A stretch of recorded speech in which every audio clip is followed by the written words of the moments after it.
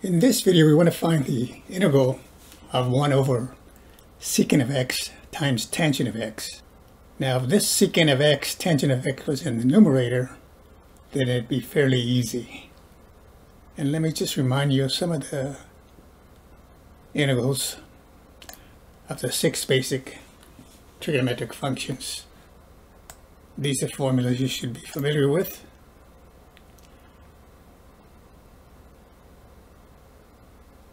And I point out that there could be more than one form of these formulas. For example, in this one here, cosecant of u, integral of cosecant of u du, that's equal to minus the natural log of absolute cosecant of u plus cotangent of u plus the constant of integration.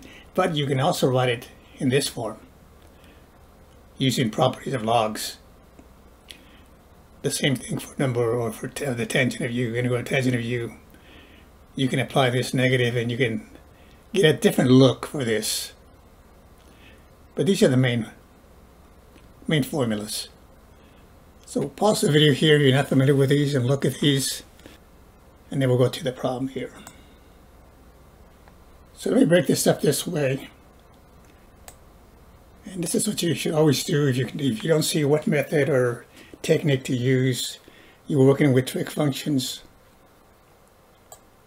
Try to rewrite it or simplify it if possible.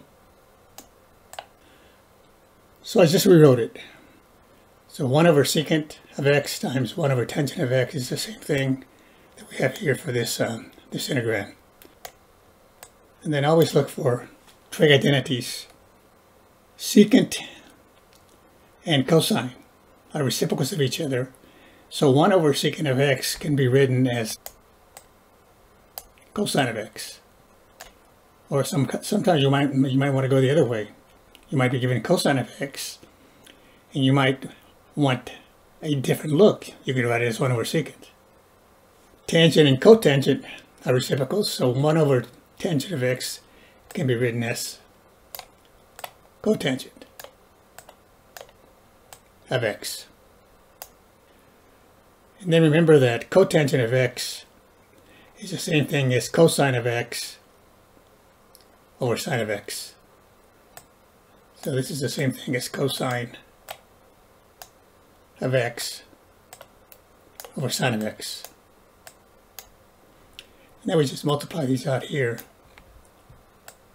So that's the integral then of cosine squared of x over sine of x. Now standard U-Substitution won't work here, but again, using trig identities, I know that there's an identity that tells me that cosine squared of an angle, in this case x, plus sine squared angle is equal to 1. So taking this over, I can rewrite the cosine squared. I'll come back over here then and say this is equal to the integral of, and I'm going to replace the cosine squared of x by 1 minus sine squared of x. And that's over sine of x. And this is dx here, dx here. Notice I haven't taken an integral yet. I'm just doing some algebra, some trigonometry. Then I'm going to divide through by sine of x. So 1 over sine of x, again, using that identity, 1 over sine of x is the same thing as cosecant. So that's cosecant of x. And then that's minus, and I have a sine squared over the sine x, so one factor cancels out. And that simplifies to that. So this becomes the integral of cosecant of x minus sine of x dx. And you can write this as 2 integrals here, or if you know the antiderivatives of these or the integrals of these, you can just go ahead and write the answer. This one, of course, we just looked at the formula for that, cosecant of x. And of course, we know the integral of sine of x is minus cosine. So if you want to, you can rewrite it as integral of cosecant of x dx. And I can leave the minus out here. This will be the integral of sine of x. And we have one, actually I have two formulas for this. I'll just give the first one. And of course we have a formula for the integral of sine of x. So this is equal using the formulas I just went through. This is for the integral of cosecant of x.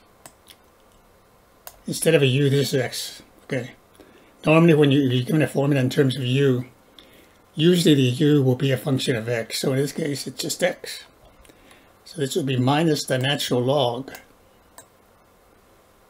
of the absolute value. And it was cosecant of u. In this case, we're dealing with x plus cotangent of x. And the integral of sine of x was minus cosine. But then you got the negative over here in front, so that's going to make it a plus cosine of x. And then, of course, you have your constant of integration.